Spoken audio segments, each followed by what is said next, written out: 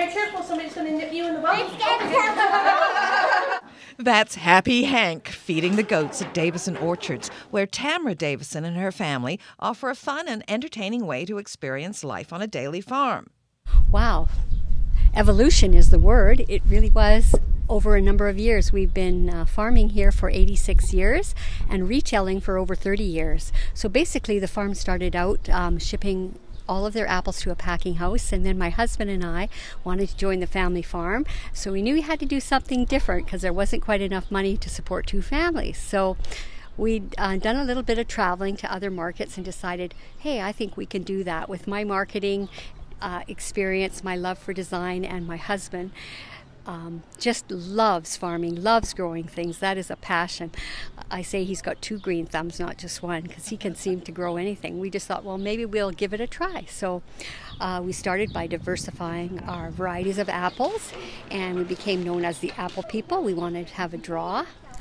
We weren't on a main highway and off the beaten track, so we're wondering, how are we going to get people here? How are they going to find us on this Bella Vista road that doesn't seem to start or go anywhere? So we just started thinking, what can we do that's totally unique? And so growing different apples that nobody else has had was how we started. And that it just sort of progressed from there. Then we started introducing other crops. We started growing peaches and pears and plums and other things that as the customer demand grew, we started diversifying. And then we started adding family fun things to do. So back in the mid-90s, we built a little barn with a slide and put some tractors in the sand, and boys just love riding tractors. And so that was really the start of creating a destination farm, was by adding our children's play area. And it's gone on from there. We do farm tours. Originally we did them in the evenings, and now we found people really want to do them in the day. So we do orchard tours on an old-fashioned John Deere tractor that actually pulls apple bins around the farm, and we show them all the different crops we grow. So we have over 20 varieties of apples. We have all sorts of different vegetables, different tree fruits, and we just love telling people the story of farming. We feel if we can educate customers and show them where their food comes, we're creating value for them and helping to educate them. So farm tours is something we're absolutely passionate about. And you have a lot of schools and school children come through. We do, especially in the fall for apple picking and for pumpkin picking. We have a lot of school tours. In the springtime we focus on bees and blossoms, so we have a few in May and June as well, but really the fall is the big time for school tours. I understand that where we had our lovely lunch was actually the original farmhouse. It was home to Auntie May Davison and her husband Tom. They built it in the 40s, and my husband grew up in just across the way there, and he would run to Auntie May's and have treats, and so when they passed away, we converted it into a cafe, and we're just honored to carry on the tradition of serving wholesome farm food out of the cafe. And with the view we have of the Okanagan Valley and the city of Vernon, it's just a spectacular place to sit. But all the food comes from here. That's right. Most of it does, that's for sure. We grow, because we're so diversified, we grow peppers and tomatoes. We can make the best tomato sandwich you've ever seen. And then we use our peppers in the John Deere grill. And then we make soups from scratch. Our bread's baked every day, fresh from the bakery. And we have apple everything to eat in September. We do apple slushes and apple pie and apple tarts, and you name it, we make it with apples, even apple cinnamon buns. And what's this apple lanch? Avalanche. Avalanche. Yeah, no, you're right. It's avalanche, a play on the word avalanche. What it is our pure apple juice made into a slush. So you can actually drink it guilt-free because there's no sugar added. It's 100% pure apples. It's all natural with no preservatives. Now, one thing I think that's fabulous about what you do is you keep most of your staff employed all year round. How do you do that on a farm? Well, it's a challenge, and I wish we could say we keep everyone on, but we don't. But we do keep the key people on, and we make preserves all winter. So in the summertime, we freeze the fruit, and then we make it in our cannery, our old brick cannery, in the wintertime. So that's one of the value-added products that's really popular, along with our bakery and also our fresh pressed apple juice. So we've got lots of value added, and the neat thing that kids especially love is the free tasting. I've heard people say it's better than Costco here because we have different tasting stations set out throughout the farm where they can try some of the products that we make right here on the farm. Remember Happy Hank and the goats? Well, he's not the only one making memories. This is so cute. There was a family here the other day, and they miss Davison Orchard so much that they play farm in the wintertime. And I'm thinking, farm, that must be riding a tractor. No, it was tasting samples. So they put little bowls throughout their house.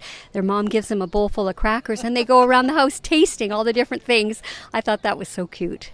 So did we. Now over to a place that's really got a buzz about it to talk to Olivia Nowick. Today we're at Planet Bee Honey Farm, which is actually my family business. So we've been in business about 23 years.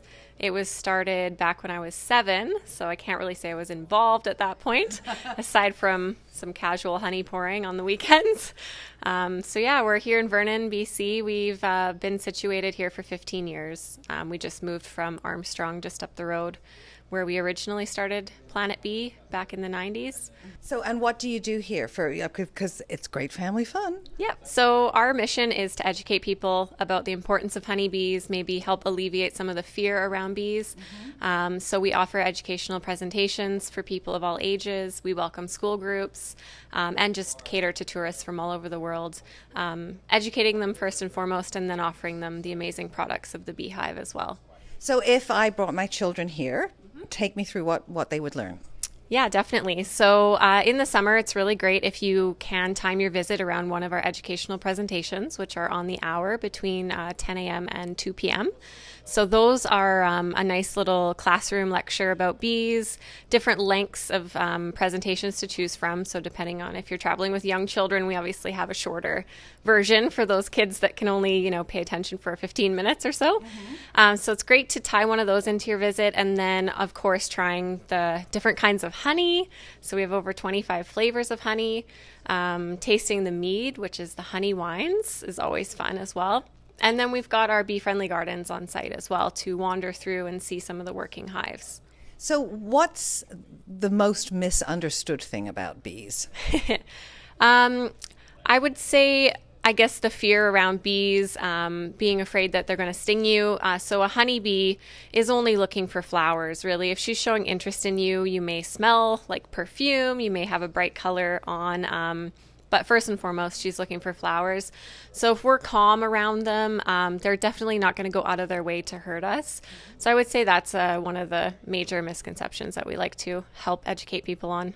Now, when you say there are 20-odd different flavors of honey that you do here, what makes the different flavors? That's a great question. So there's actually as many flavors of honey as there are flowering plants in the world. So hundreds of thousands, if not millions of types of honey. It's just a matter of placing your hives in a location where that single blossom is dominant at the right time of year. So for instance, if we move our hives to a blueberry orchard during blossom season, we're going to collect blueberry blossom honey. So it's actually flavored by nature, which is quite amazing. So, and what you have talked about the mead, you talked about the different varieties of honey that you have. What else is made from honey here? Absolutely. So much more than just honey. So bees will produce beeswax, obviously. They produce beeswax from honey. So we've got beeswax candles, which are lovely. Some of the health products of the hive, like bee pollen, which is a great protein supplement.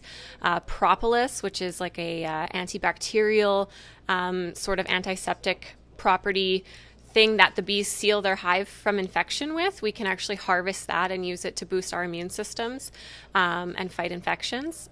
So we've got that. We've got royal jelly, which is the food of the queen. Great for our skin, so we have it in our skincare line.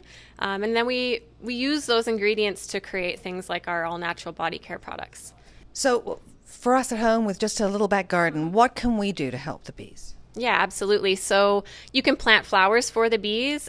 So just a general rule is to look for lavenders, indigos, purples, oranges. Stay away from planting red flowers. Bees actually can't see red. So they're going to show no love to your red echinacea or anything like that in the garden, which is something most people don't know.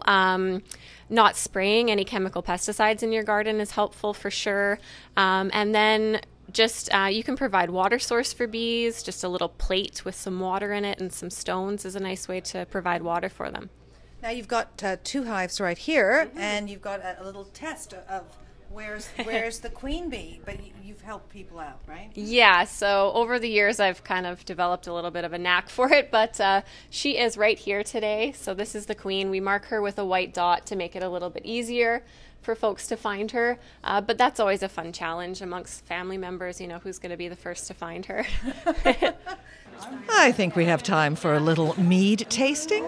I do not like I like dry wine. Okay. But that has a sweet finish, but it's not overly. Right, so there's enough so- acidity there Yeah, coming from the it's lovely. apricots to balance that out. So, But it really tastes like yeah. apricots. It really does. Definitely. Yeah, my philosophy with mead is if you're going to add something to the recipe, let it be showing through in the flavors, because otherwise, what's the point of adding it if no one can experience it, right? Now, if all that fruit, honey, and mead made you ravenous, you'll want to join us for the next episode of Explore Vernon as we turn our attention to the food and beverage scene. And let me tell you, it is a delicious experience. I heard. She said